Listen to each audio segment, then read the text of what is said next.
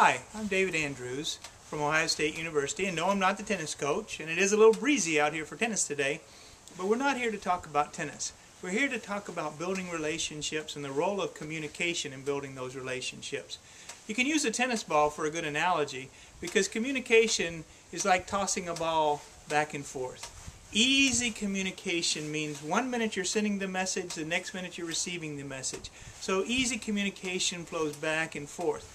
And it's good to learn about someone and build a relationship on easy messages, tennis ball messages. The consequences of dropping a tennis ball are not severe. Nothing happens really. You pick it up, you start over again. But if you start a conversation with a very difficult message, what I call a slippery egg message, then you've got a challenge. Because you don't know how well someone can receive a message that's difficult.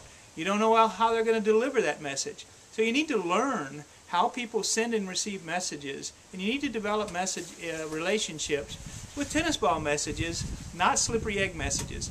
And the analogy can go on, because if you start off a coaching conversation with a very difficult challenge, if you start a conversation pointing out the most difficult things that a teacher or a principal needs to accomplish, it's going to be very difficult for them to receive that information.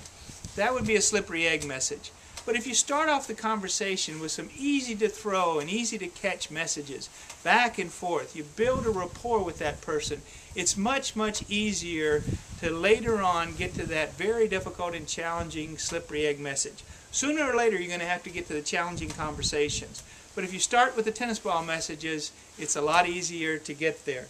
So, start with those tennis ball messages and great coaching.